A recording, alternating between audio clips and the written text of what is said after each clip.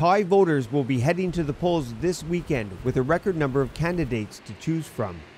With the country's LGBT community estimated at 7% and same-sex partnership laws strengthened recently, it's no wonder several candidates are transgender. Prominent filmmaker Tan Warin Sukapsit is hoping to bring more public acceptance to those in all minority groups if elected.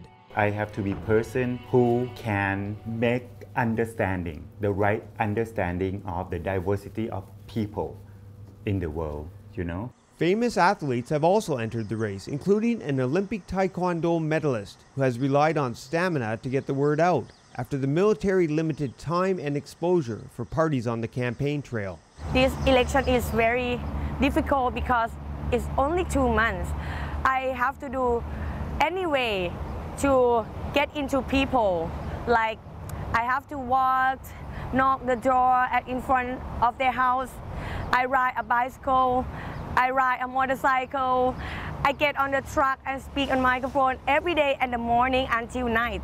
While diversity is seen by many as a strong example of a budding democracy, some in the media are cautious. When you talk to people affected by this, when you talk to people who worry about Thailand's democracy, they will say, you just broaden the field of competition so that it dilutes, democratic institution, just like this whole idea about the outsider prime minister. With the majority of Thais still undecided on who to vote for, the upcoming election is sure to be a test to see in which direction the country will go.